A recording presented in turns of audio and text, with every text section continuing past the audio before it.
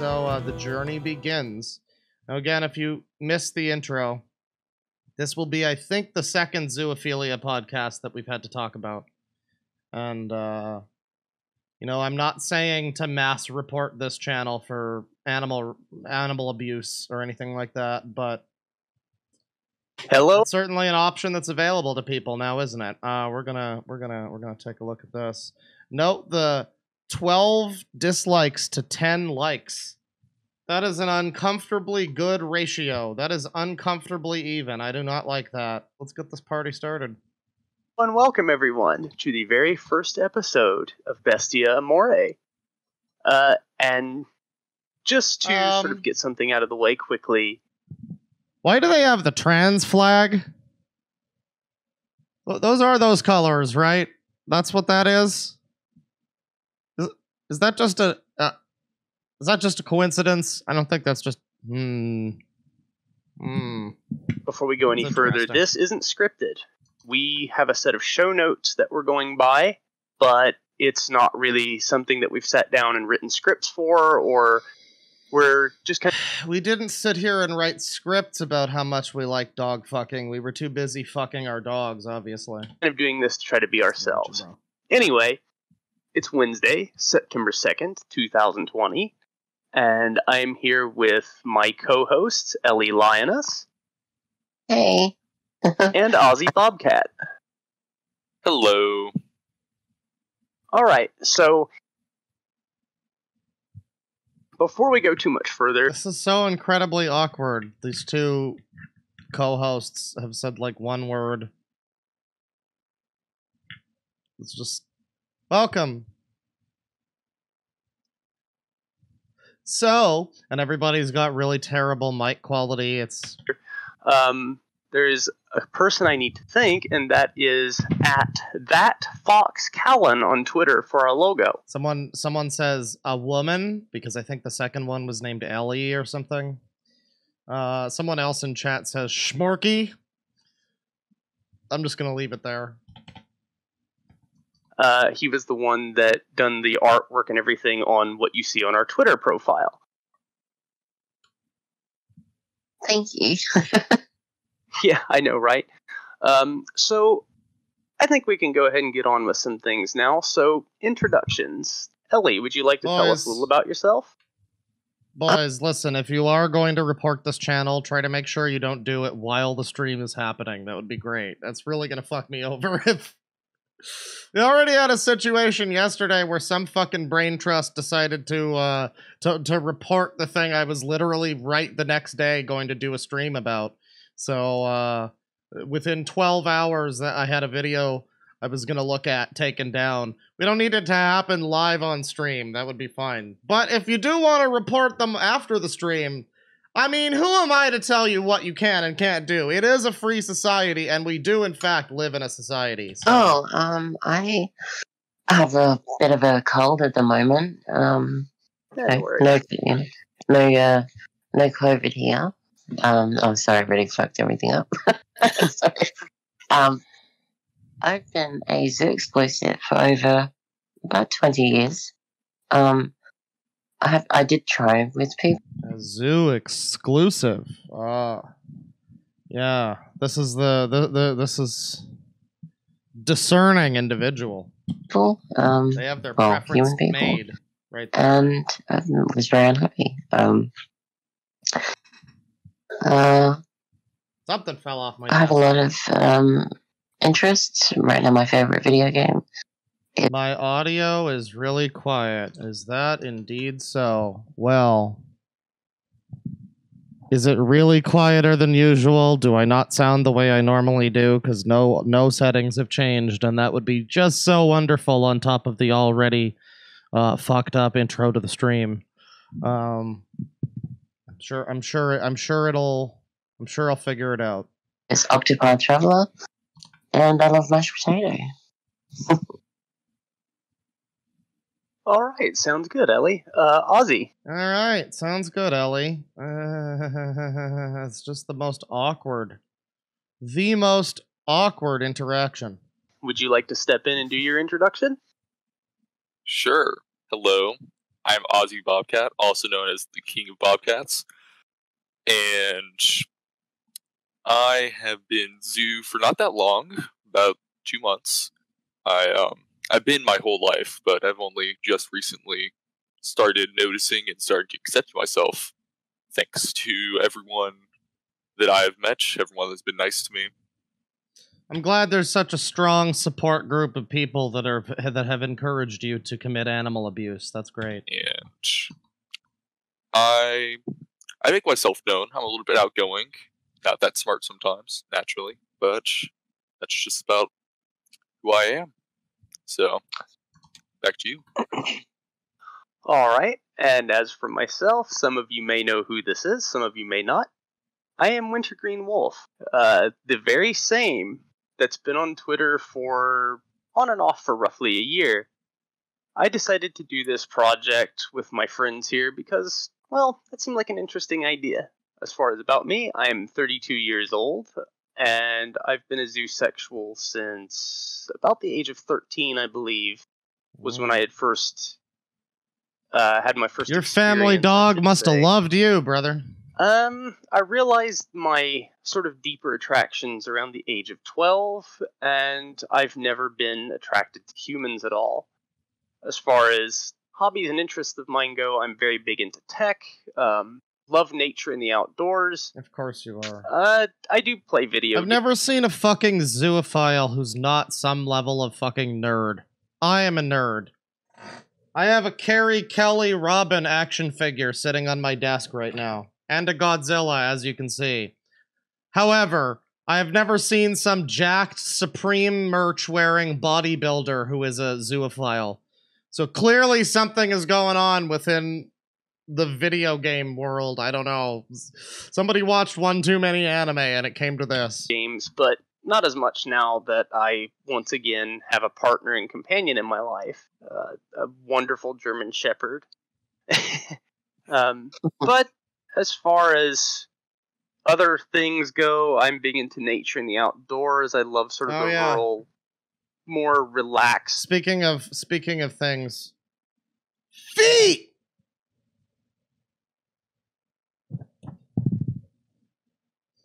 Feet. Yeah, feet. That's all. Lifestyle. I'm not a very big city person. But, all in all, I'm not too bad once you get to know me. Some people will disagree, but we'll see how Did he say he has a dog? What was that? The rural, more relaxed lifestyle. I'm not a very big city person. I do play video games, but not as much now that I, once again, have a partner and companion in my life. A wonderful German Shepherd. But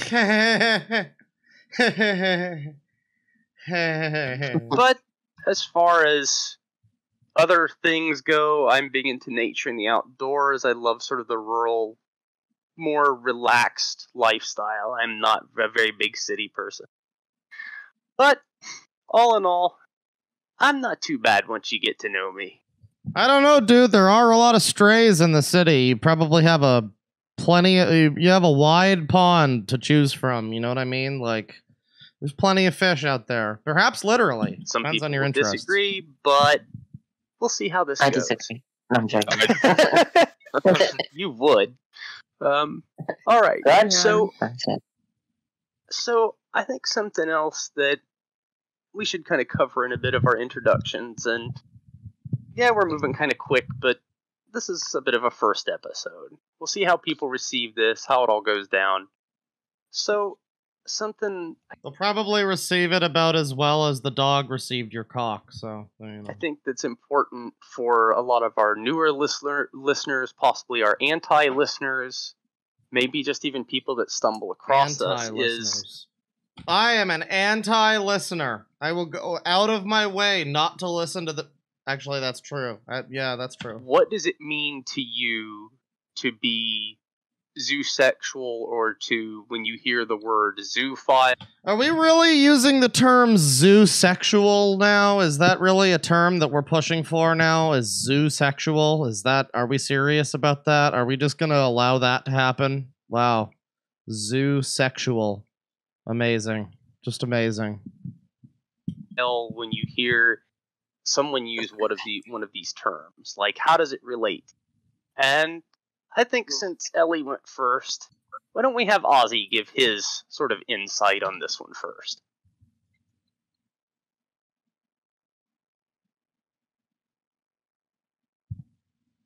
Come on. Okay. All right. So, Ozzy, what the fuck was that? Why was there just 20 seconds of silence? Did they have to edit something out because it was incriminating? What was that? Okay. Okay. All right. So, Ozzy, what does amazing sort of being a zoosexual mean to you? Like what sort of resonance does it have with you in terms of how it makes you feel? Is it something that you see kind of as more of a kink, a sexual thing, romantic, etc.? It is what I believe it to be is just as any relationship would be with humans, and it just kind of extends on to animals as well. With it a human that can't talk or, think like a human can. That's right. First, more than anything, the romance side, loving your partner, no matter what. If they can't do something that you should be. Someone in chat says these people need to be made into suits. I don't think I would want to wear a suit made of these people. Be doing it with them if they don't want to do something that you shouldn't. And everything else is just on top of that. Hang on. Just being, first, more than anything, the romance side, loving your partner, no matter what. The romance side. Reenacting the Lady and the Tramp spaghetti scene with your dog. What? If they can't do something that you shouldn't be doing it with them, if they don't want to do something that you shouldn't. And everything else is just on top of that. The romance side will always comes first, in my opinion. And that's why I always believe that it should be for everyone else as well. And what it means what to is me... romance? What romance is there in doing what you're doing? Do you set up a candlelit dinner? Do you give your dog kibble in bed? What's going on? What's happening here? Do you surprise them with a gift when you come home? He is just... Animals should be treated just as humans. No, they shouldn't. Because we are all equal in our own ways. Sure, they may not be. Yeah, homie, jellyfish are just the same. Well, maybe a jellyfish is equal in brain capacity to you, but I don't think they're. I don't know about every human. I don't know about the that. Exact same, or as smart as us, but we are equals. They can communicate with us, and we can communicate with them. Yeah, they're equals, guys. Think of all those lauded dog scientists and dog politicians and dog inventors. Think of all of the great sculptures and art created by dogs. Since we're all equal, right? There's been famous dogs that have done incredible, monumental, world-changing things, right? Dogs have been important to human history, correct? Yeah, dogs are equal. That's sure. Not just dogs, though. Think about all the fucking mosquitoes that are out there winning Nobel Peace Prizes. Because we're all equal, right? Man, there sure is a lot of injustice in the world if every fucking bullfrog out there is owed like a scholarship. God damn. We're all equal, guys. That's always something that comes up whenever antis always talk to us, is they can't communicate, but they really can to us. And I think that's a big part. Maybe this is all just one of those Democrat moves to make dogs be able to vote for Biden. Really makes you think. Big brain stuff right there. Of why it means so much to me is that we have other things that communicate with us than just humans. And a lot of people just don't understand that. Registered as a dogocrat. That's why I believe that more people should be more accepting and more alright with it. Like, dogs are literally kids. Yeah, someone in chat says that, and they are basically on the intellectual level as a child. But as we've seen from most of these people, that wouldn't stop them either. Once again, kids are all equal too, right? Kids are totally, yeah, that's the same argument that those people have, so it's reasonable to believe that they probably agree with that as well. Yeah, especially since how young I am, because I'm only 20. About to turn 21, actually. I'm so young that a lot of people my age will disagree with me and will ridicule me.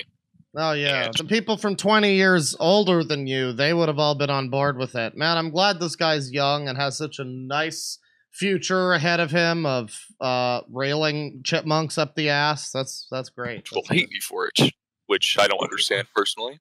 But I will try to make as many people understand and love it as much as I do.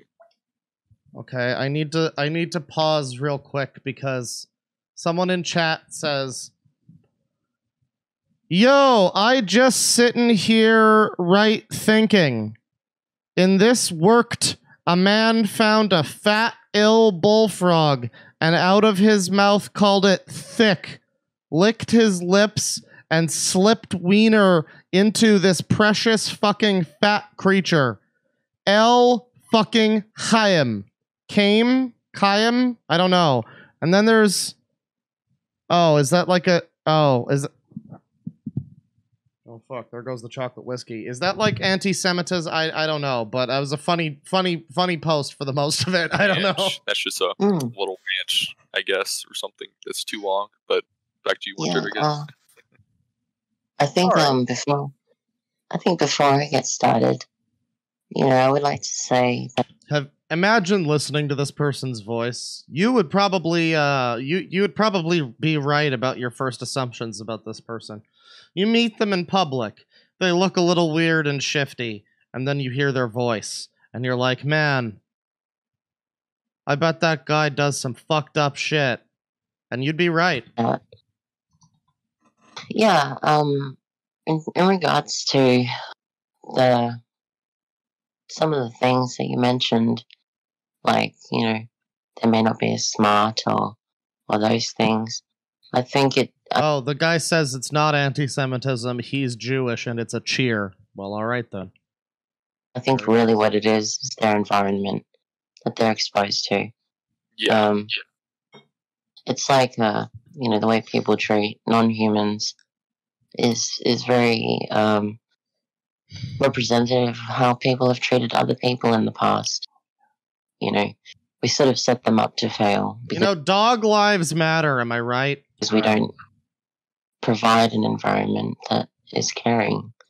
I really can't argue. I made the joke before, but I'm realizing now it's not even that much of a joke.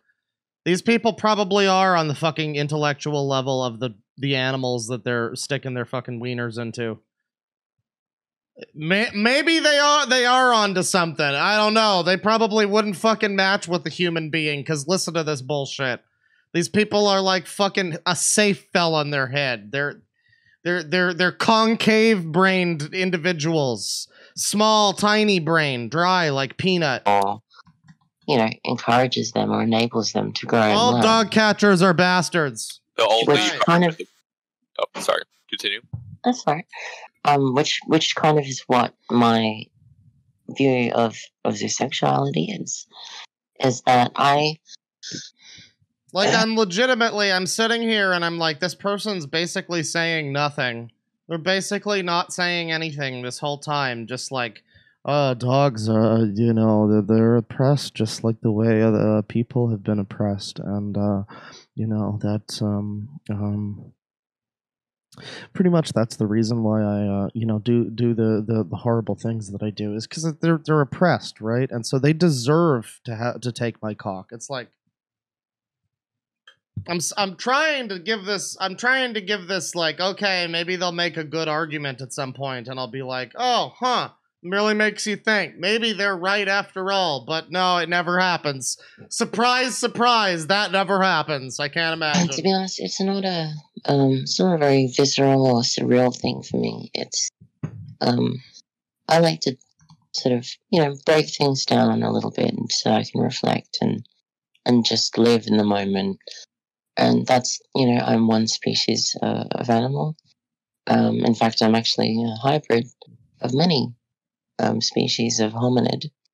And when you sort of look at it like that, you can begin to live your life in the way you want to. If you build these expectations about yourself, you have to be smart, you have to do all this and this.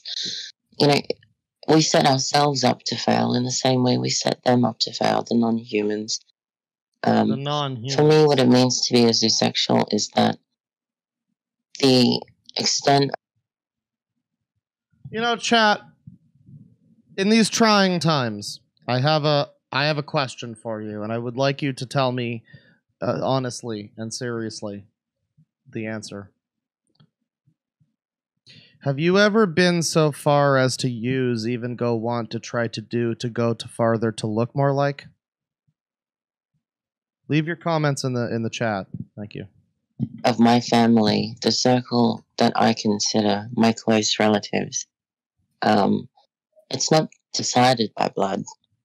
The most important criteria for me is that, family is something that is a privilege. It's not a right. You choose your family, and fortunately, there is enough commonalities between social mammals. What are we talking about? What is dog as his family? What does that have to... How does that excuse... And even between non-social mammals and social mammals.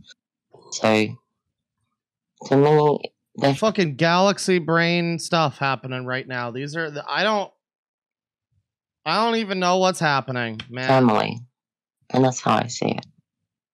What about you, Green? Oh yeah, that's how I see it. That's actually very well thought out. That's very well thought out. All that fucking nonsense you just said, A+, dude. I agree with all of it. Right on the money right there. Ellie, I can pretty much agree with you 100%. 100%, baby. And, to me, being a zoosexual means putting in the long, hard hours for your partner. It means making a place for them to be one of your family. It's kind of silly. I have, over the many years I've been a zoosexual... This is all just such projection, really. It's like, oh, we're making them part of the family. It's romance, guys. It's all about the romance. We're going to make them in the family. It's all about their rights, guys. It's all about how animals are equal to humans and should be treated the same. And meanwhile, at the end of the day, the dog still doesn't have a say in whether you fuck it in the ass. So, I don't know about animal rights in that situation. As I always, I've said this before when we've talked about these sorts of people, it's like, yeah, okay, what if the dog says no? Are you really just... All right, what if the dog obviously can't say no? What if it runs away from you while you're trying to do something? Do you need to start restraining it? Are you just going to be like, no, you don't know that you want this. He's just being fussy. It's like, where do you draw the line when you actually can't be told no physically? Probably draw the line a lot fucking sooner than these people did. But it's like, the whole idea of, oh no, the dog wants this. This is because the dog is equal. It's like, yeah, and then are you really going to stop when the dog is not interested? Are you really going to stop? Do you really... am I expected to believe that you'll stop? Because I don't. Sexual. In the community, out of the community, antis, all the Zunision? sort of FUD when it comes to the HSUS. And for the past year or so that I've been on Twitter, I see it so commonly. Everybody thinks that this is so easy. Everybody thinks that this is some kind of fetish, that this is some kind of silly little kink. Oh no. Well, when your partner's outside and it starts to storm and rain, I've done this, Ellie. I've told you about it. Mm-hmm. When they're outside playing in your backyard or whatever, and you go out in the pouring rain and striking lightning to bring them in and dry them off and get them warm, and when you're going out at night, if they've been sick or something. Yeah, man, I'm gonna tell you something. If your equal partner that's equal to you is currently living in a doghouse outside of your residence, that's a sign. I hate to be Jeff Foxworthy over here, but there's your sign.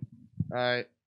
Something, and you have an enclosure for them outside. As your usual, an enclosure for your spouse outside, as you usually would. You marry a nice girl, you move out to a house in the country. You got the big country house. You got the little confinement cube that your wife is able to go into, and when she's good, you take her upstairs and have your way with her. It's very romantic, I promise. But after that, she has to go back to the companion cube. I mean, compartment cube, whatever. Not companion cube. That's a different thing. You get what I'm saying, though. It's like, no, you got a fucking dog living in a doghouse. I'm sorry, at that point. I don't know. Been ill or something in case. There's you're your not having fucking to sign. Something off of a carpet or whatnot. When you're going out A at wife all hours of the containment night, cell, yes. check on them and give them food and fresh water. It's not easy. Yeah, it's not easy. It's also not easy fucking, sailing across a sea of fucking lava. That's why most people wouldn't do it. It's not easy. It's like, I wonder if there's some level of like, because the way this guy describes it anyway, where he's like, oh, it's like you gotta care for it, you gotta go out there and give it the food and the water and everything.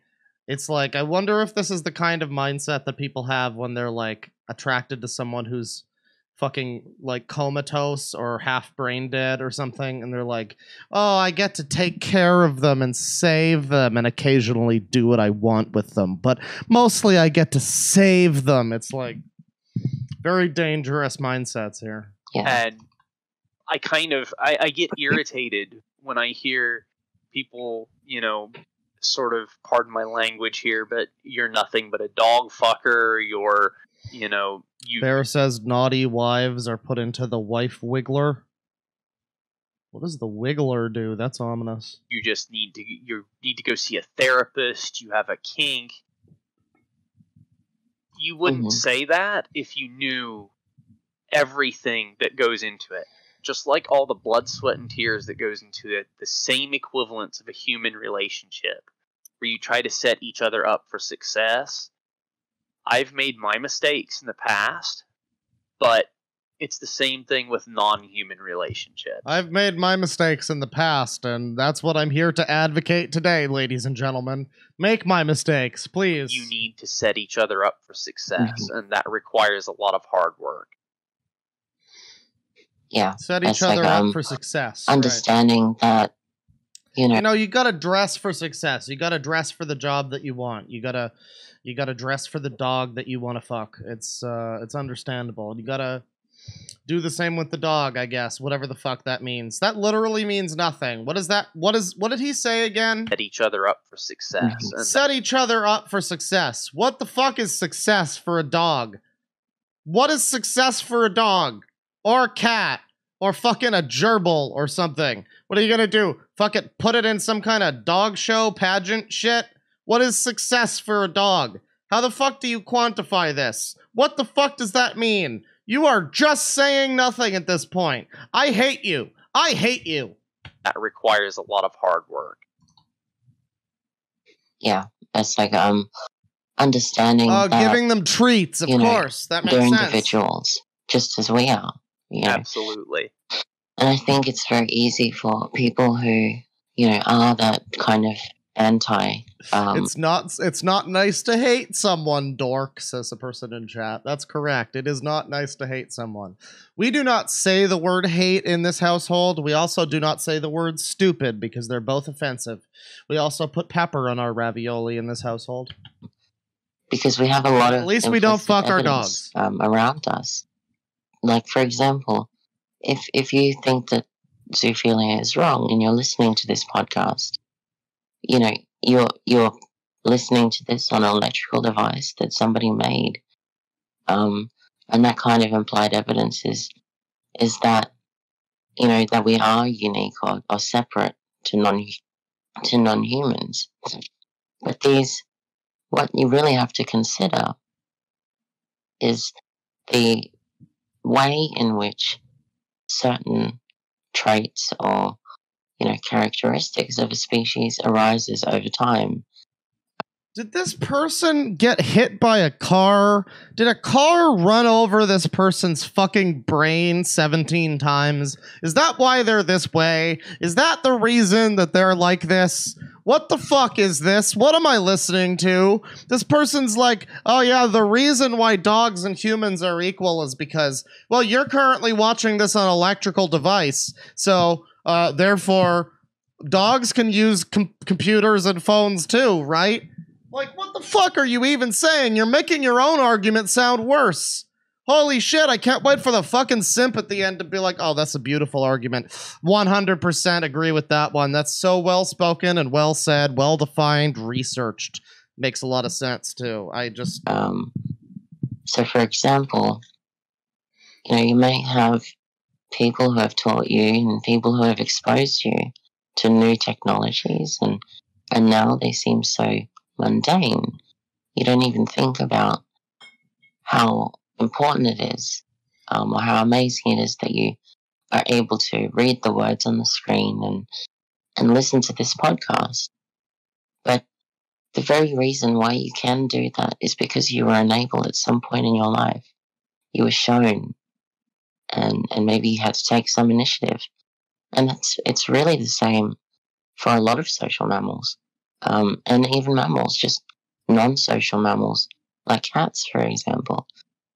We all have the same fundamental building blocks of, you know, information comes in and output goes out. And it's the way in which you learn and what you're exposed to, which ultimately defines how you are in this very moment.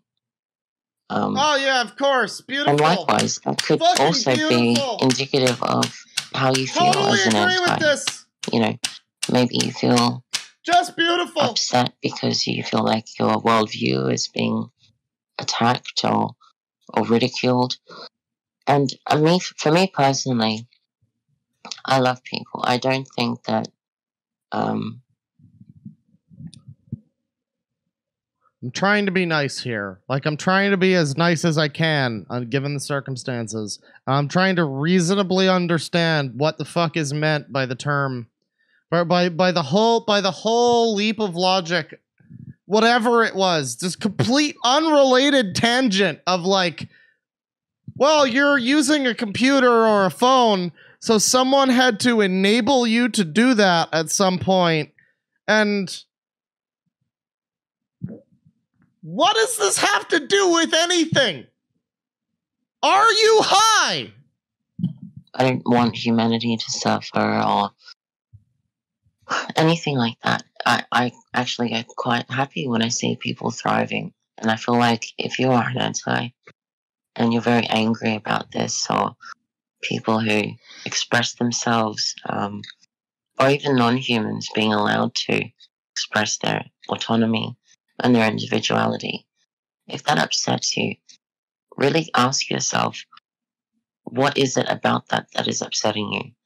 Is it the idea that maybe because they're getting to experience something that you haven't? Oh yeah. Or maybe that... Guys, I regret to inform you that the reason that we all feel like this is a hot load of insane garbage is just because we are jealous that they have a fun, cool type of relationship that we are just too beta and bitch to try out. You know, I get it now. I'm wrong. I've been wrong this whole time. Clearly, I've been bested. It's embarrassing that maybe there's this idea that they could experience such things that we call high intelligence. There could be many explanations, and I really want you to, as a listener, if you have any issues with zoophilia, don't just follow in line with the way that society talks about it, because throughout society, at certain points in time, it was considered normal, it was considered an important part of culture. So, that's absolutely right. Instead of being a victim to your culture, to what you've been told. At certain points in time, it was a perfectly acceptable thing to sacrifice virgins in volcanoes and kill witches. So, yeah, fuck yourself with a cactus. Really think about it, and then make your final decision, which you can then edit in the future. Yeah. Something I would like to add quickly onto this is, even though I've been, well, anybody that's followed me on social media knows there's times that I can be a bit of a heel. Someone in chat says that this person's literally saying, don't knock it till you try it. More or less, yeah. It's like, well, you're just jealous that we have this interesting relationship. And remember, it's been normal in parts of history.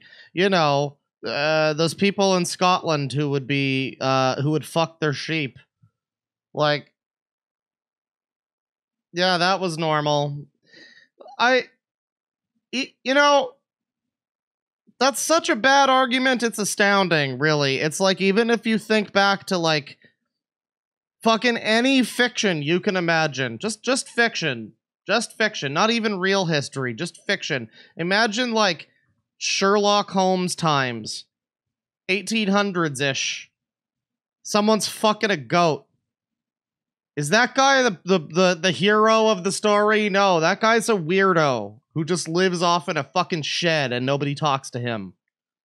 Even like 200 years ago, that guy was the weirdo. Probably as far back as you can go, that guy was the weirdo. There was no classic literature about a guy who fucks his dog, who slays a dragon or whatever the fuck. There was no zoophile hero. That guy was always just some weird dude who laid with the fucking donkeys. What a bad argument. Oh my god. But that kind of dives into another reason as to why myself, Ellie, and Ozzy decided to do this.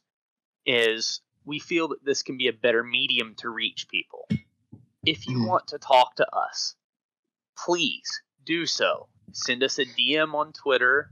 You can find not only the Twitter on the Twitter profile, you'll be able to find our email address. You can send us DMs. Oh no, dude, don't give us your Twitter, because I'm not going to send you any DMs, but I cannot stop other people from doing that, and I can assure you that they're not going to be very nice. Hell, I would have to make sure everything's on the up and up and okay it with my co-hosts, right. But we would even be willing to have someone as a guest. Oh. If there's something they really wanted to talk about with us. Guys.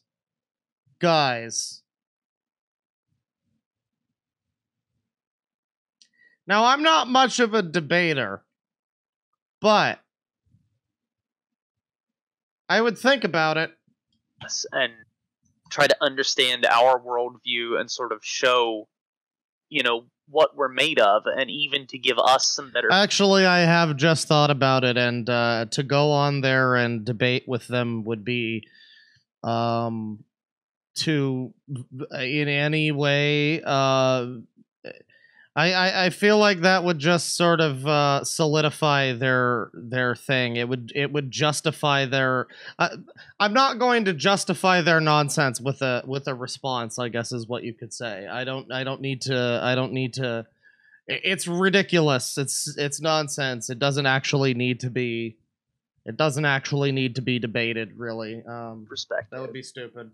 And something just to add on to what Ellie just said. In terms of sort of mind opening in communication and input output, there are now videos popping up because of Christina Hunger, who is an SLP. She is a speech language pathologist, and we'll touch on this more in an episode, but I wanted to just give an example here. Her dog Stella now, I believe it's like 40 plus words that she knows how to. It's how many, Ozzy? Sorry? 43. It's 43. Okay, so she knows 43 individual words, and she can form sentences and constructs with. Now, the reason she's able to do this is because she's been enabled to do so. Wow, the dog knows 43 whole words. That's incredible. That's like what? A 4-year-old? Maybe a 5-year-old? Maybe even a 3-year-old. I'm not really sure. Yeah, dude. No, I agree with you now. Totally.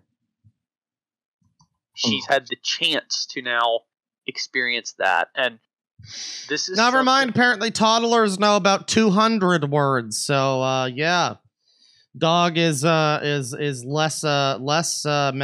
intellectually advanced, I guess, than a toddler.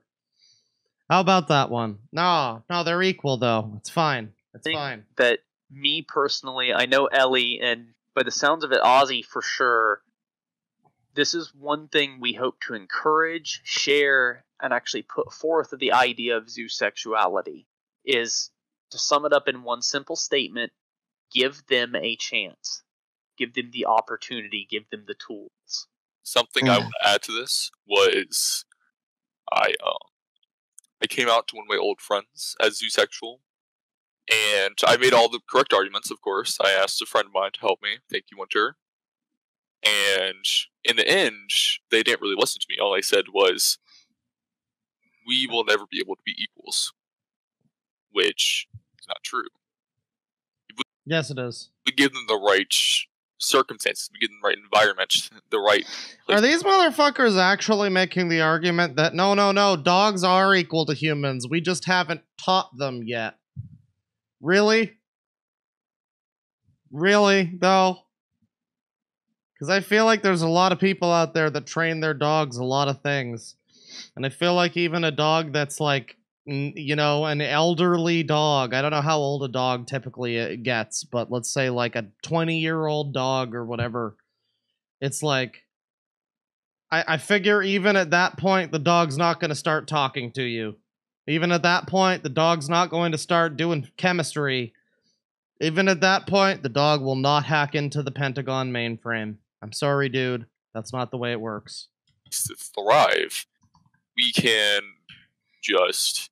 You provide the right tools. Yeah, and then they can speak to us, like with Stella. She uses 43 different buttons and makes her own sentences. And that's insane. Because the fact that we've never known this before and just knowing it now is just mind-boggling. And it makes me a little bit sad that we never have. And my friend sadly did not understand and did not believe me, and I ended up having to cut ties with them.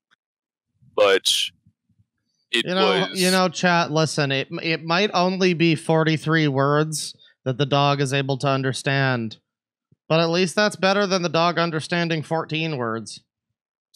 An eye-opening experience for me, because I never dealt with someone like that before.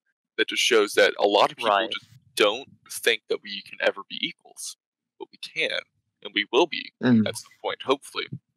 And that's why we're making this podcast, is to set a kind of groundwork for the community, for zoosexuals to be in. So, because to my knowledge, nobody's ever been able to do it successfully before. Maybe they've tried, but they've never been successful to actually stand up on some sort of groundwork.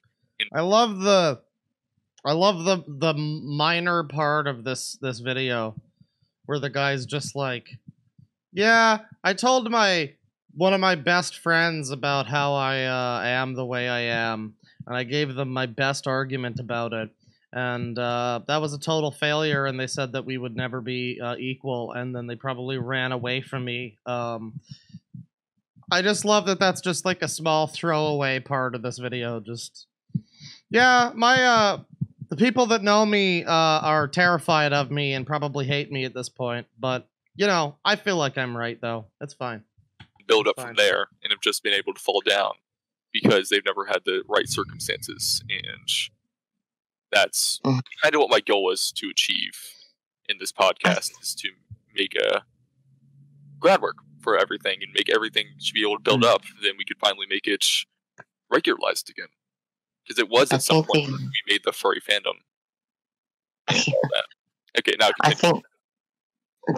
Okay, we have the genius talking once again. I think after this genius fucking brain yacht of a person interjects with their absolute fucking stream of conscious word vomit bullshit, I think after that we will switch to another episode of the podcast. What do they have to say? One of the primary issues with, like when you have people who are really adamant about holding on to their worldview, is that as a species, as an animal, ourselves, we have the same limitations in that, we're a victim to our culture, the ideology of our cultures.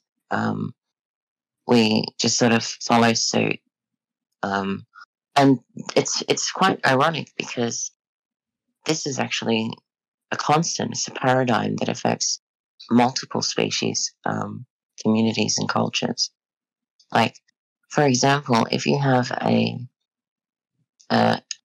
take any social mammal that isn't human, if they behave in a certain way that doesn't follow the norm, often they're ostracized. So it's quite funny that the behavior that people show when responding to something that isn't considered culturally normal and at that point in the era, that they are sort of demonstrating the relation between social mammals by their inability to accept difference. And one of the things it's just an inability to accept difference, guys. Really, it's kind of ironic if you think about it. These stupid humans thinking that we're different from animals, but your baser instincts are just the same as the animals. Really makes you think, doesn't it?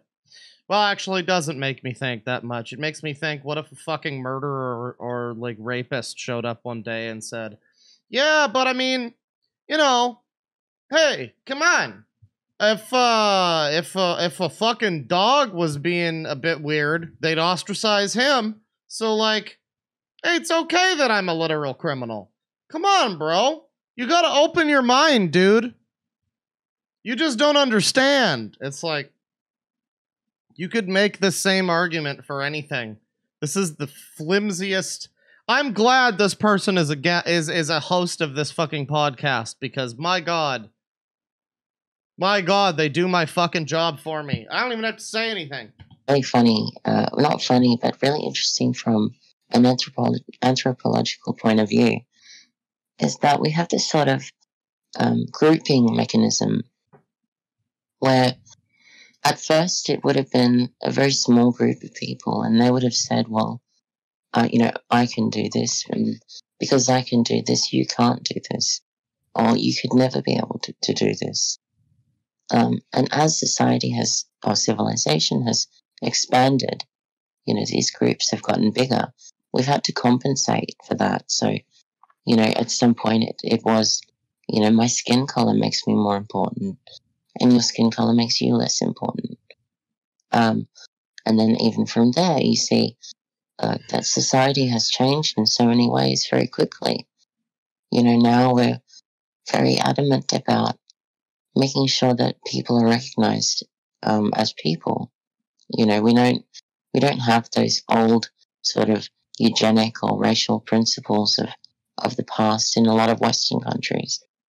Like, for example, I don't really have to give examples. I mean, people know what that's about. Like, you don't need examples. Absolutely, yeah. Yeah. Those outgroups have just expanded.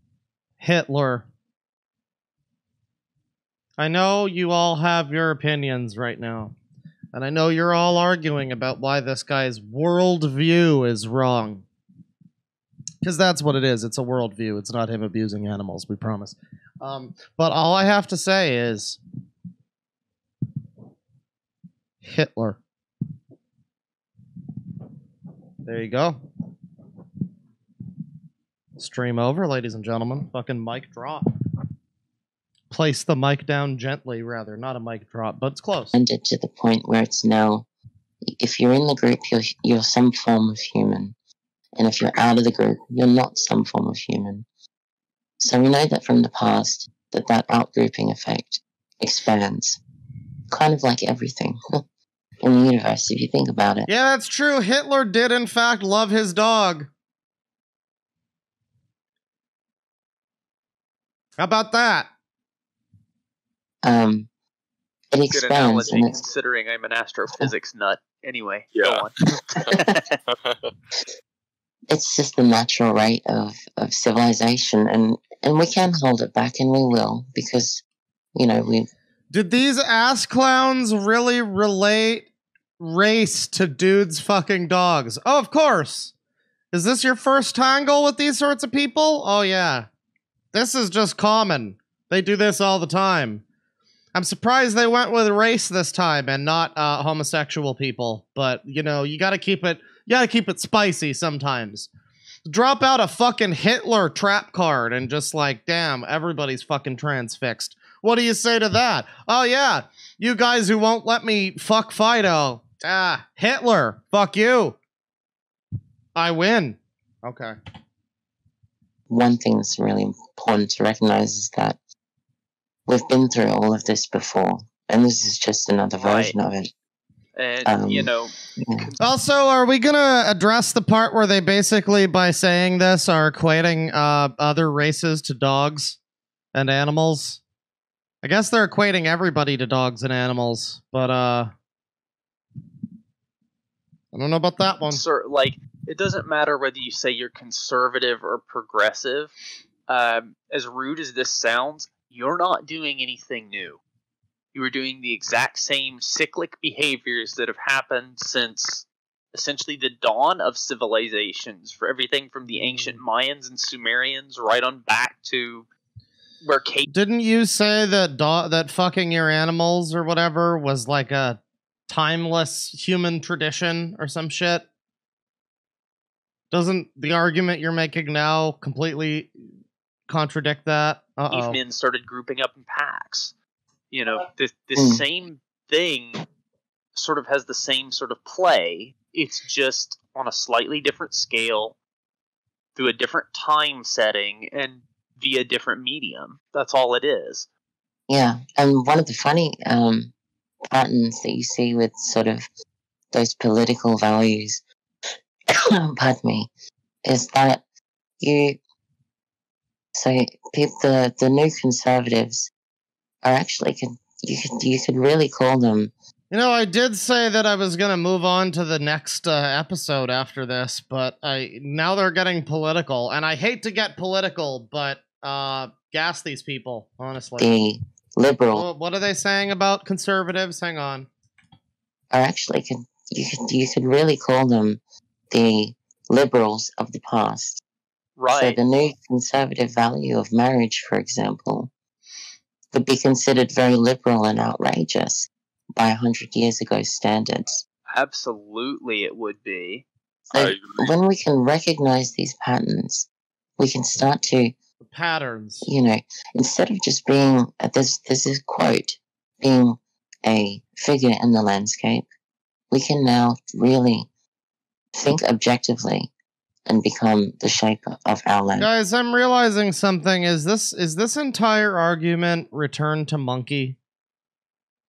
Is this person's whole argument just return to monkey? Just go back to baser instincts and fuck animals, it's fine. Return to monkey. Escape. Okay.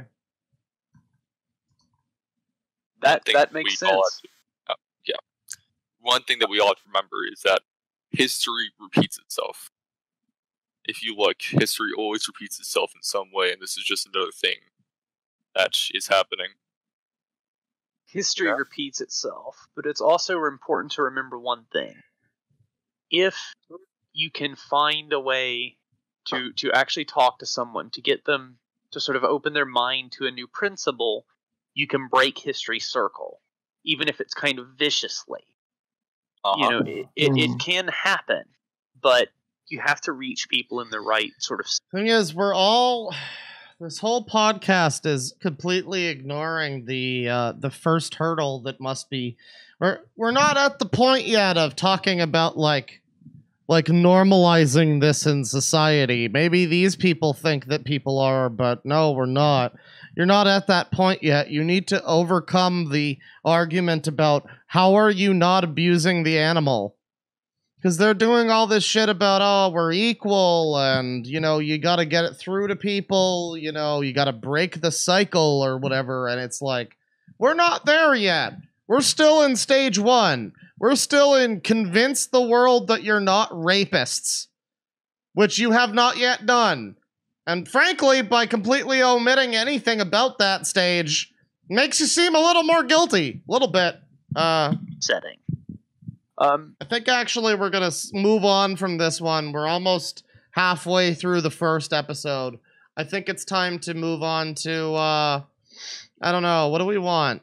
Do we want a slice of zoo life? Do we want the mammalities, an introduction, and domestic rehabilitation? Is this like re-education for dogs to make them more susceptible to your fucking crime? Intelligence and personhood. Are we going to talk about how dogs are people too? I'm so confused, man. A K break? No break, but we might get a K respite or something after all of this is done. Stick around to the end for some eye bleach, I guess.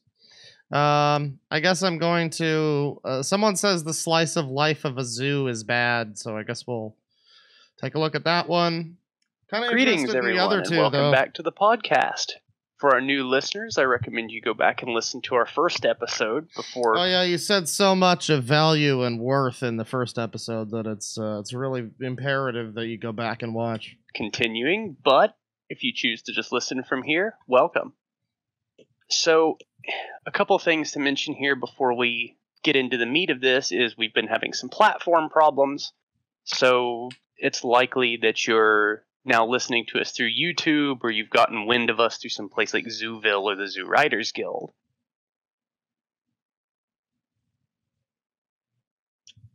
What were those two names?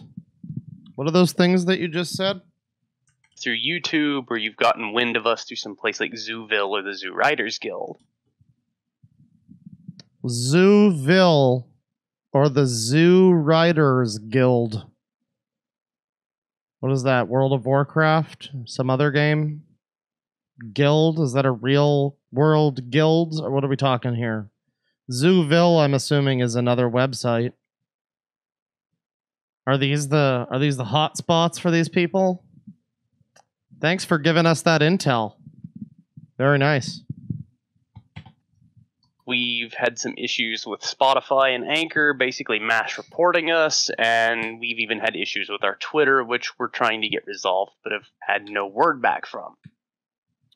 Anyways, we've got something a little special for you today. I'd like to point out, by the way, that apparently YouTube was their backup option.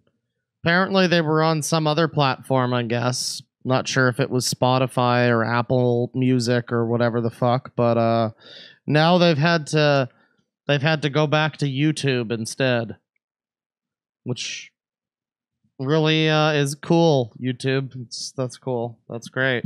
We have a guest with us, so I'd like to point out that saying the word cunt is on par with saying racial slurs, according to YouTube. This is fine though, no problem here. This is not in any way a problem. Yeah. I'll let him introduce himself and say a little bit about himself. Go ahead. Astro, are you there? Oh god, this person sounds even more slimy now. He might be having some connection issues. I didn't hear a thing from him. Nope. Yep, oh no. If you're going to fucking do a podcast like this, can you fucking invest in something better than a Rock Band microphone from 2008? Motherfucker. It's still recording. There it goes. He's back. Welcome back, Astro. I'm sorry. Welcome back. I had a really good. What did you hear of that? Nothing. Really?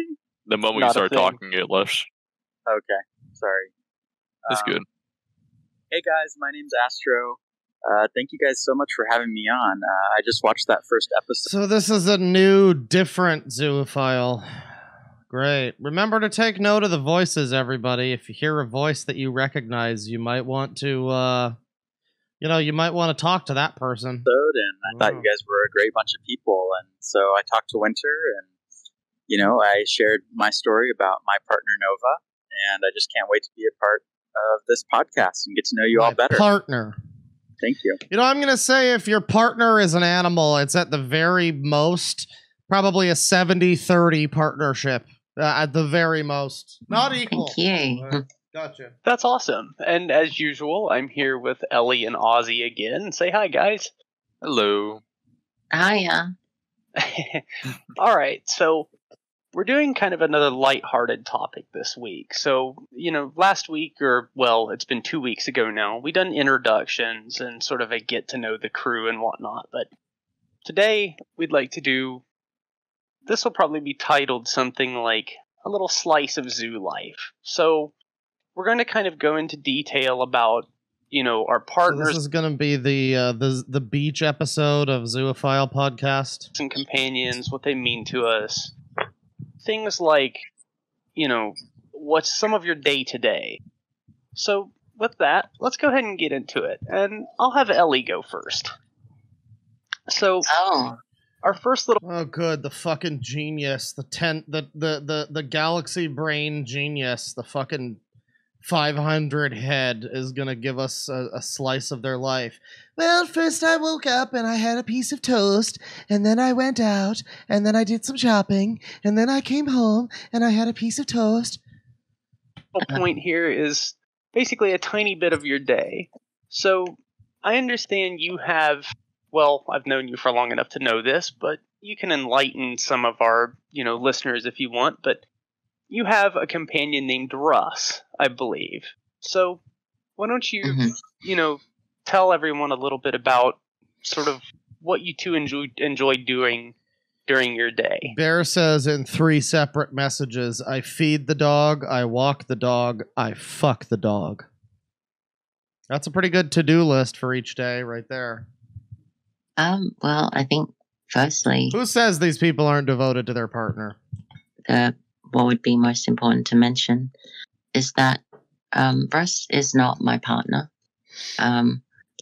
Russ is not my partner. Okay, what are you on, a friends with benefits relationship here? Consider him a family member. Oh, so this is dog incest then. Is that better? Do we think that's better? I don't think that's better. We're very close in that sense. He's the most important person in my life. Am I expected to believe that by what this person is saying, they don't have sex with the animal? Really? Okay. He really enjoys eating. His favorite food at the moment is egg. His favorite food often changes. It's the one that egg good for dogs? Prefers to eat. So normally I don't really eat eggs, but when when we hang out and spend time together, I cook him his eggs in the morning. He likes to, we like to share. And we spend most of the time just hanging out.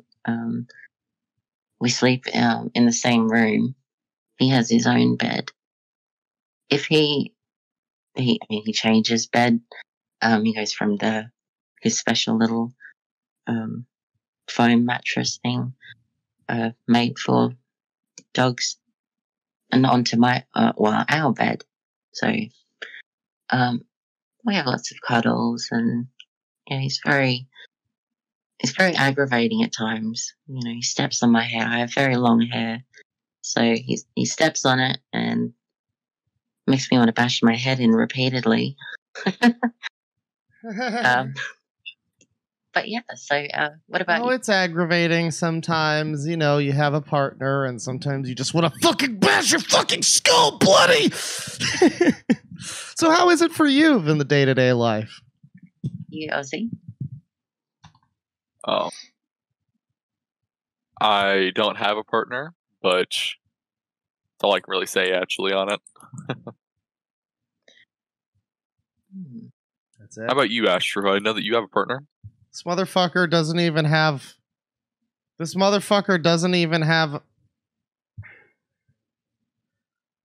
Imagine being such a loser. You can't even get a date when you fuck dogs. Jesus Christ. Yeah, Nova, right? you know, yeah, Nova. This dude's fucking doggy Tinder is just all swiping left. You know, Or is it she's, right? she's I great. forget. Whatever the bad I love her one to is. death. I think we have a really good relationship. Just you know, if you think about the most mellow but also most excited, crazy, jumps on everything, but then will sit next to you for hours. Type of beautiful German Shepherd. Someone says, "Don't judge, Claw. The dating scene is rough." A lot of other people also say zoo incel or zoo cell. Both of these are valid. Then that's her, and she just really has been like the light of my life ever since, you know, driving 2,000 miles to Ever since the incident. and get her, and 2,000 miles back.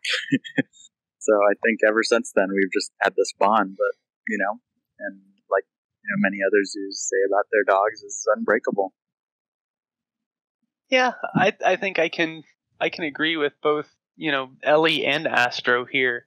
Anybody who's known me in the community for a while knows that I have a wonderful companion and partner named Loki. He's kind of the opposite of Nova. He's always excited about everything and always very adventurous. So lots of interesting times had between the two of us. He loves to go for walks. We love to go out in the yard and just play. Or Oh yeah, this dog is very different from my other dog. You know, kind of the polar opposite if you think about it. You know, this dog unusual for, you know, my dog is not like the other dogs.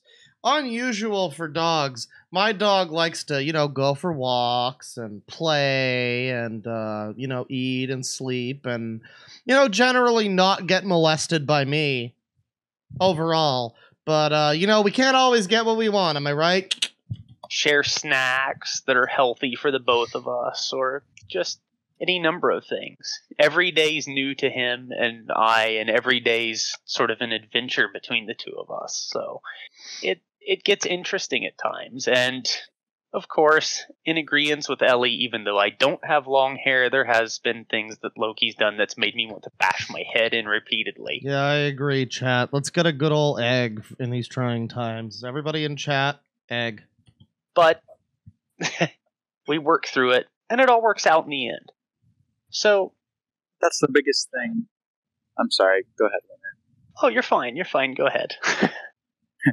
I think that's one of the biggest things that you know, I've seen from joining this great group of people. Are we really supposed to believe that any of these people are like adjusted normal people? Because the more you think about it, if you just like think about it in isolation for a second, there's such an undercurrent of something. Even when they're trying to explain how nice their relationship is or whatever, and they're doing their best to appeal to you and your humanity or whatever, and be like, hey, come on, bro, listen, I'm happy, and, you know, and all this stuff. And I'm just like, if you really distill this all down, this is a person who is essentially forcing a small, helpless creature into a relationship that only benefits this person. And, you know, you can dress that up as much as you want, but when you really just stop for a second and think about that, you're like, huh, yeah, you're all probably awful people. Then this is just a small slice of what a piece of shit you really are. Interesting. And, you know, it's not, being zoo isn't all about, I have to have a partner, or the dog that is, you know, next to me I have to be with. It's about really finding someone who you click with, and it's another person, and they have their own thoughts and feelings, and, you know, you have to understand and know and feel what they're feeling. Yeah, someone else in chat says they're very coy about actually mentioning the zoophilia. They'll talk about how it's romantic and their day-to-day lives with the dogs and whatnot. but they seem to have not been bringing up so far the actual ins and outs, if you will, of the procedures, and it kind of feels. As the person in chat says, it kind of feels like they know on some level they should be ashamed of that. So it's interesting. It's been magical to go through that with my partner, and I know for many others. You have to eat all the eggs. The same. That's absolutely right, and there is just kind of as a fair warning to folks. There's probably going to be times where during this episode, some of our later points might have me and Ellie in particular tearing up. We've had and lost past partners due to age and health-related issues, and Guys, it really is something that's incredible to learn, even at a young age. In my case, so hang on just a second. Hang on, let me just and lost being. Let me just go ahead and do this. Just there we go. And that's the wrong video, but what we're looking for is... There you go. Okay. Me and Ellie in particular tearing up. We've had and lost past partners due to age and, health-related issues. And it really is something that's incredible to learn, even at a young age in my case. So...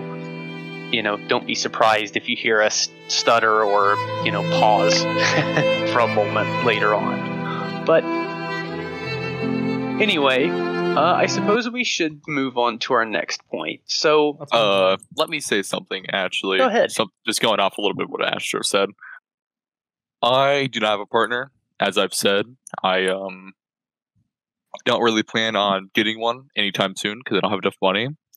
But I do have dogs, and as much as I want a partner, as much as I love to have one, they aren't the ones, Just because you have one next to you doesn't mean that, like, oh, so I want to have a partner, I'm going to have one. It's like, no, you got to choose the right one. It's like an actual legitimate relationship. It's not just, Wow, it's almost like an actual legitimate relationship. Almost. Not quite. Given that they don't say anything back to you, but that's fine. Choose you as well, yeah. Yeah, it's a two-sided thing, just like every other relationship.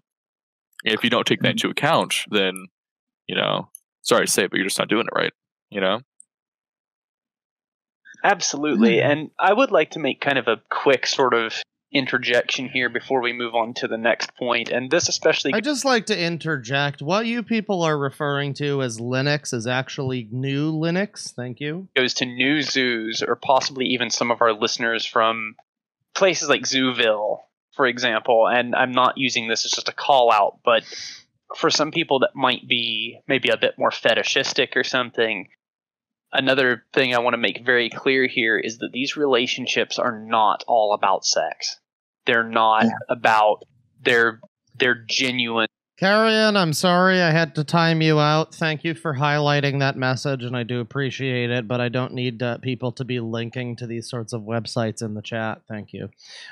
Sorry for the timeout, but please don't link to websites like this in the Twitch chat. I don't think that's a good idea. Relationships with genuine people, both human and non-human, behind them.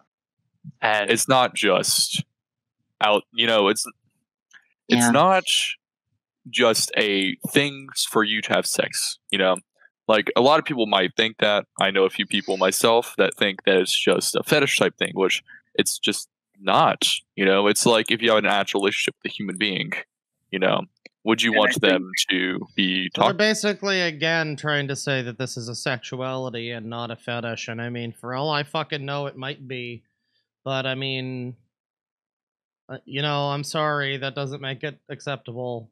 Sorry. Would you like that? And Ozzy, I think you touched on a great point. I think a lot of people, especially maybe if we have even an anti listening to this. Yeah, what if we did have an anti listening to this? I'd like to point out someone in chat says, am I a zoophile if I only fuck fish? Did you know that there's actually no such thing as fish? What you know of as a salmon is actually closer to a camel than a real fish. There's no such thing as a fish. That's only the second worst thing you've just heard today. Absolutely. They see it really as, as you're a terrible person because you're just using them for your own self-gain. And that's not at all what, me or anyone in this call or any zoo that's actually, in love with their animal, in love with their partner is going to feel like. We're in it for everything, the good times and the bad. Nova's in heat right now, so I'm taking care of that. And just, we fight for our partner. Apparently birds aren't real also. That's cool. That's cool, bro. Very cool. I believe you. The worst part of that message is I believe you. And I'm sure you're right on some level. But also, that's cool, bro. Some partners as well are neutered and they can't do anything like that. Yeah. And for most people that I know, that's not even a problem. It's the thing. It wouldn't ever be a problem either. That's true. We actually may cover that kind of thing in a later episode. I think it would be an important thing, but yeah, we should probably move on. Both very good points from Astro and Ozzy there. So, sort of our next thing is how attached are you and your partner, or even your companion? So, I know for me, when Loki first come into my life, it was a bit of a surprise. Some people near me had some shepherd pups, and I went and looked at them, and I wasn't expecting to end up with a German shepherd the day I ended up with one. At that point in time, it had been over 12 years since I had... Pups. So this isn't even just a dog relationship. This is also grooming.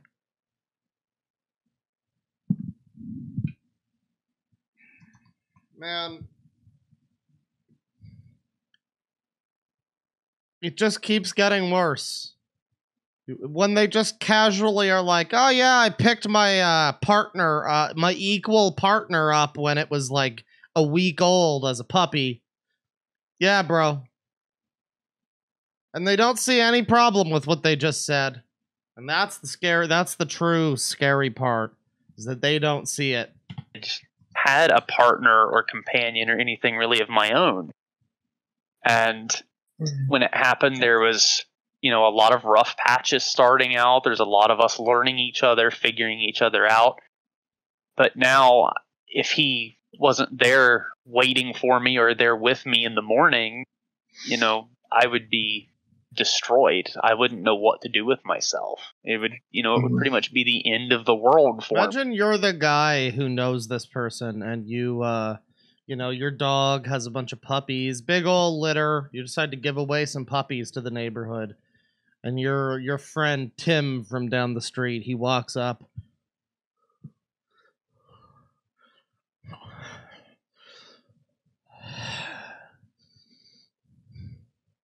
Hey, Bill. Hey, Tim. We're giving away some puppies today. You want to buy one? I'll take that one.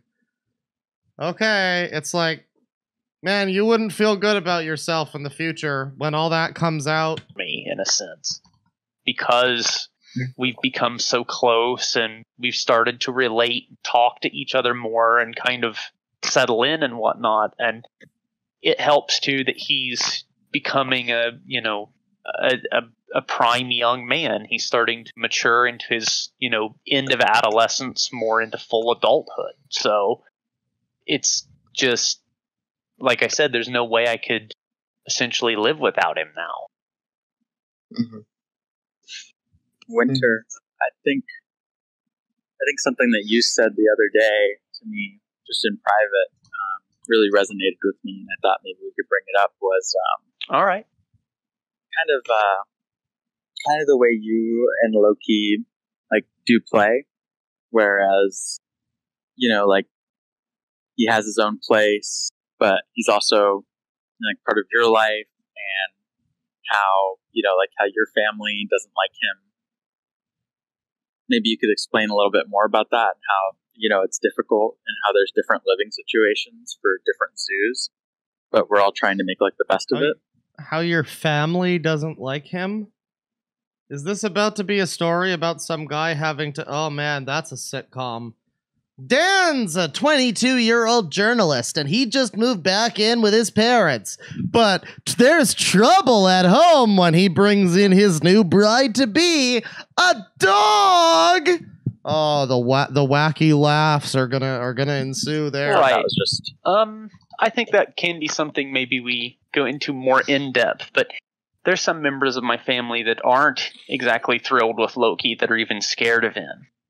Because, he barked at me, or, he's really big, or, when I bring him over, why is he in my house, for example? And I think this kind of stresses the point. Well, I'm going to go with he's in your house because this guy brought him over. I think that's a pretty point A to point B sequence of events right there. That a lot of folks, some zoo, unfortunately, even will view them as, just animals. They're not people. They don't try to entertain the non-human's perspective on this. They don't try to broaden their understandings. Broaden your understandings, guys. You just don't understand. You're just a small-brained idiot. These people have the right of it. You just don't get it. You just aren't evolutionarily evolved enough or something. I think that's a bit oxymoronic, but still. So you get a lot of shortcomings. I see it a lot of the times from quote-unquote normal pet owners and even from antis.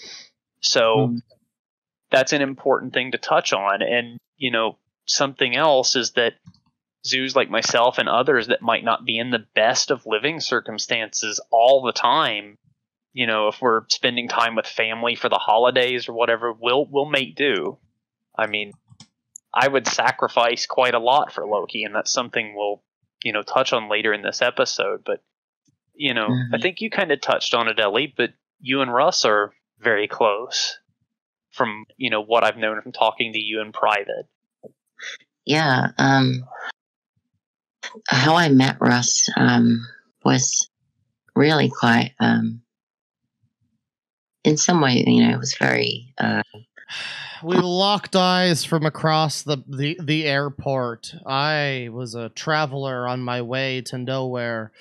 He was someone's pet, I presume. But that night, it all changed. What you would call so a romantic, miracle. guys. It's a miracle. I had lost my partner. Hallelujah. Praise Jesus. About 3 years ago. And I thought, at this point, when I got Russ, it was about a year ago, I thought, well, I need to, move on. Maybe I can help someone. And here's the thing. I think this is an important thing to put as well, is that I wasn't looking for a partner. I was looking for someone to invite into my family. Yeah, remember, everybody. Because I think everyone... This is the person who doesn't have a partner, per se. They have a family member. We like to think of ourselves as kind of a family around here. We're not like other businesses. The dog's a family member, so technically that makes everything a little bit worse, but... deserves a chance at life. And for me, when I first met Ross, I had actually, before I met him, I'd kind of given up because I went on to look for any kind of, senior dog who needs a family, someone who was being given up, basically. And, I saw a few dogs and I had a few throwaway relationships, a couple of one night stands at the dog kennel. I've seen a few different dogs, but then I met Russ. Those sure weren't available. And after about 3 of them, I gave up. But it was as I was just giving up, and just sort of trying to deal with the loss and all those things, an ad popped up, and it said that there was these puppies who needed a home because the person who had him born from, essentially, needed them to be somewhere else, basically. I don't know how else to put it. I don't know if you put it very well. I don't know what you just said. Him born from, essentially. What? Had him born from. Okay, sure. This happened, and I found out that he was actually born on the day that my partner died. Oh. And when I went there, it's kismet, honestly. The lady passed me a baby, a little puppy, and I held this puppy, and it just didn't feel right, you know. And I saw Russ on the floor, stumbling about, you know, trying to eat his little wheat bix, and just ever since, he's been my family. Yeah, that's it. I want to throw up. And, you know, that's very touching. Oh, yeah. Touching. I can honestly say the same thing, Ellie. When Loki come into my life, I had no idea that we would end up as partners. Especially when he was a puppy. To be honest, and to put it in quite frank terms, there were times he was a pain in my ass. I wasn't sure we would get that close because high energy, you know, German Shepherd, extremely high energy as a puppy.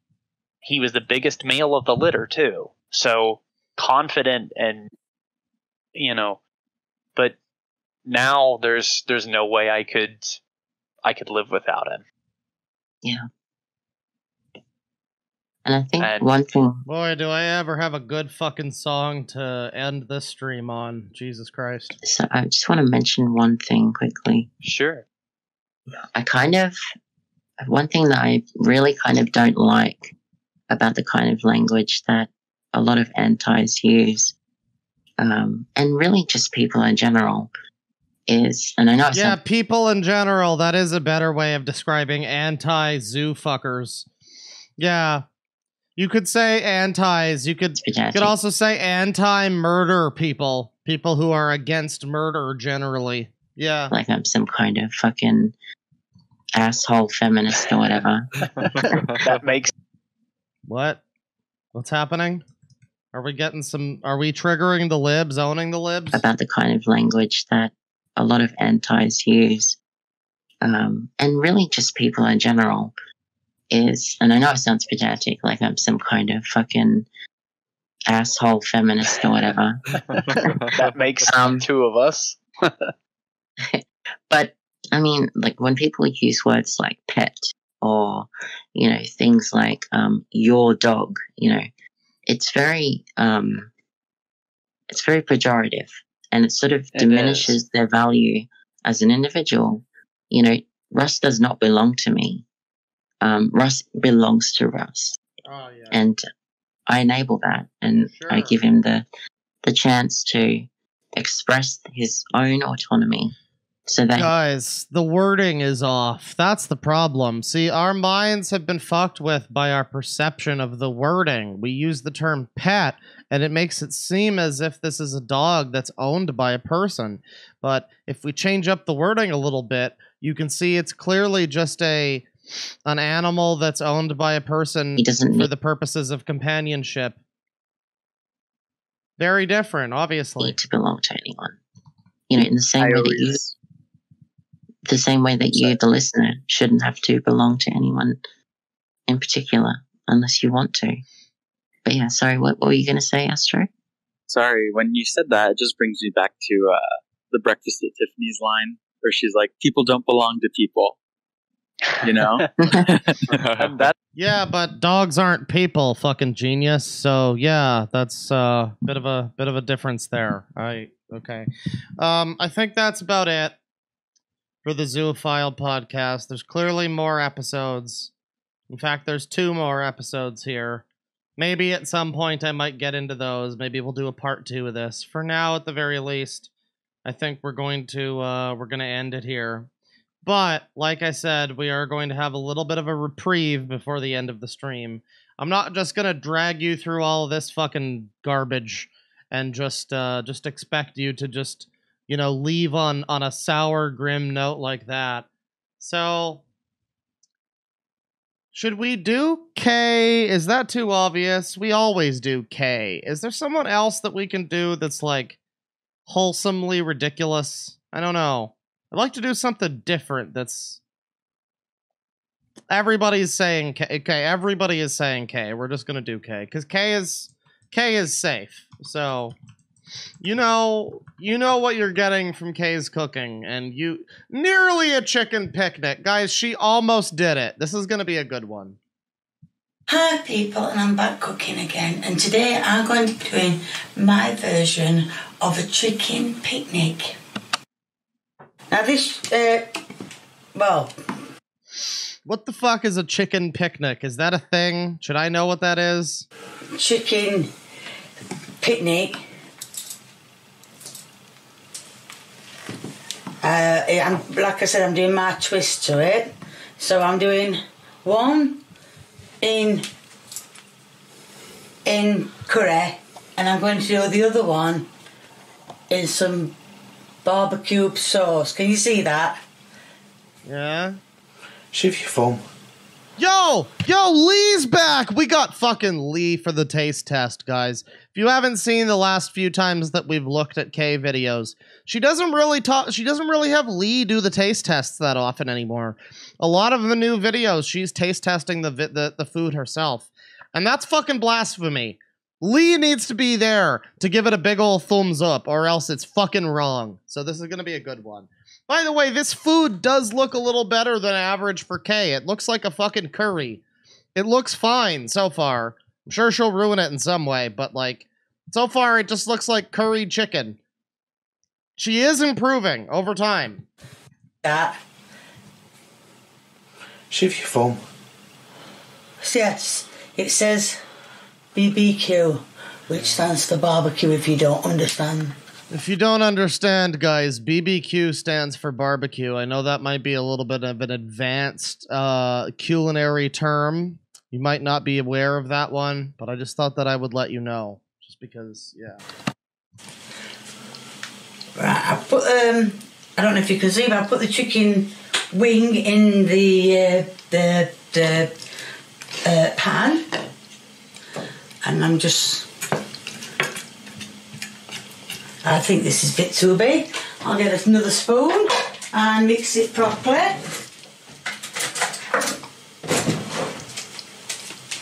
You might want a bit more sauce on it. Not keen on this myself. But Yeah, someone in chat says that Kay has shifted from a terrible cook into a mediocre cook, and that's not wrong. She is, if you watch most of her stuff now, it's mostly at least competent. We don't get like a K fried rice situation. We don't get a Big Mac my way anymore. We're getting, I mean, you know, barbecue sauce and chicken is simple, but it's effective. It's a good taste. It goes well together. You don't need too much more than that. It'll taste good. You know, again, it's just like, it's somehow she's making things now that at least look like they have flavor and are cooked. And that's all you need, really. That's the biggest character development you could ask for.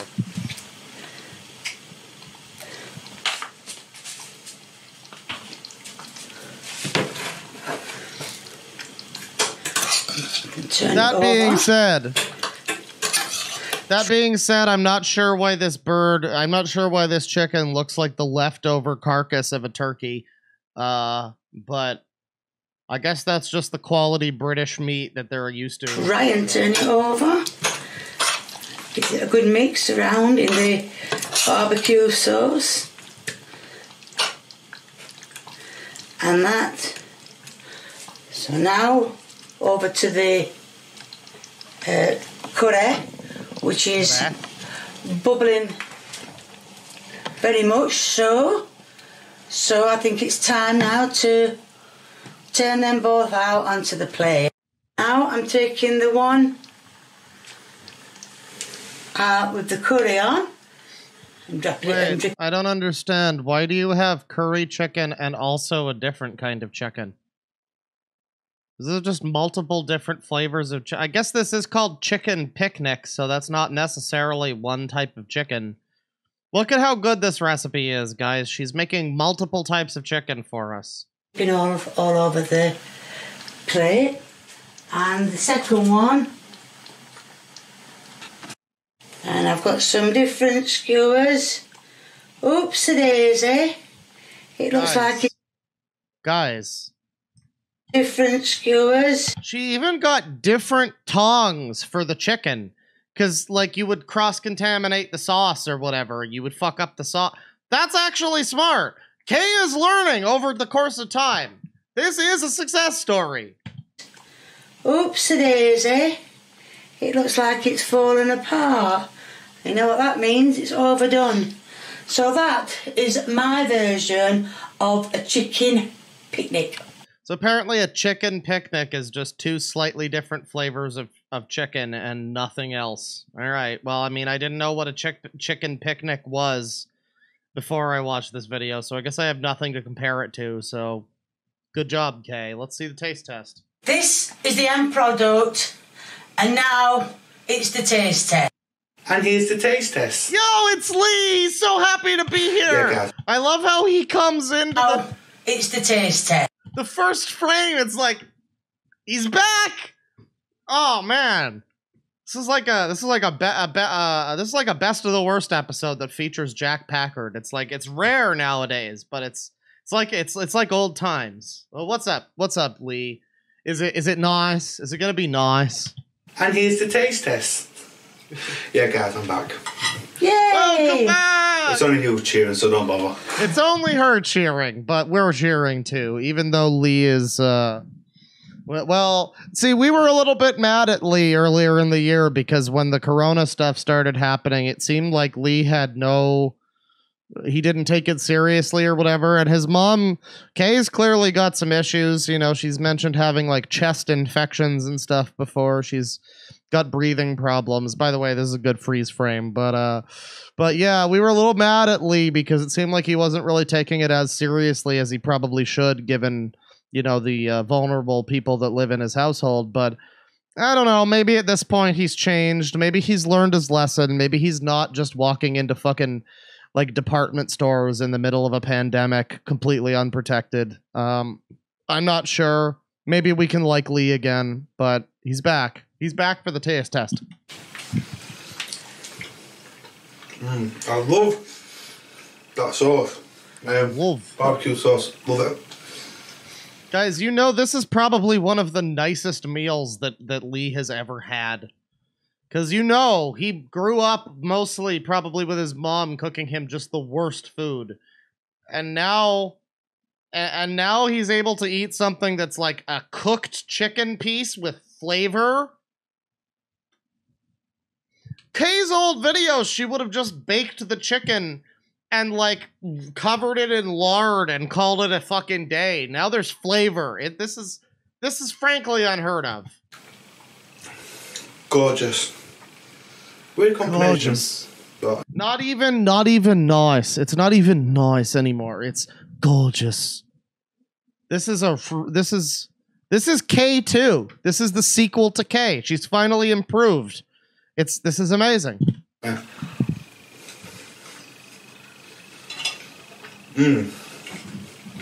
Not too spicy,